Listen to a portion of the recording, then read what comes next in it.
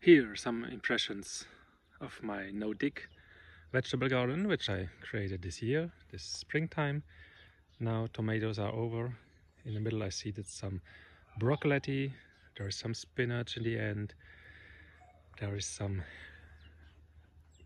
kale. Also I have planted some fennel, and I have just seeded here in front. I have seeded carrots.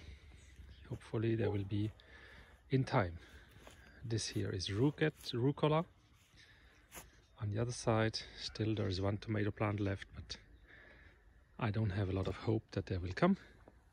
And here lots of broccoli, which also will give some nitrogen to the soil.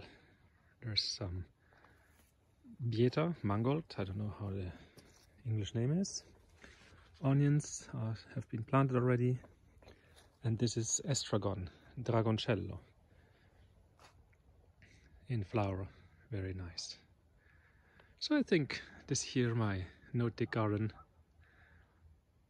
quite good. We harvested a lot of tomatoes. It's all kind of mixed.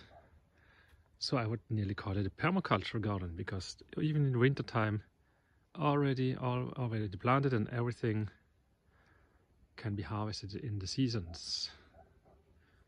Yeah, here on the third bed I still have some hot peppers here, Mexican chili, still to harvest and dry, and the kale, Schwarzkohl, Carbonero. It was not so much work this year, just the watering was very difficult in summertime. I have no irrigation system, and even now it's November 11th, and still it's not raining, still I have to water. So this year is really exceptional year, let's say. Yeah, so let's see in a few months what I can show you. By the way, this kind of broccoli we already harvested today, about 40 leaves from these 20 plants.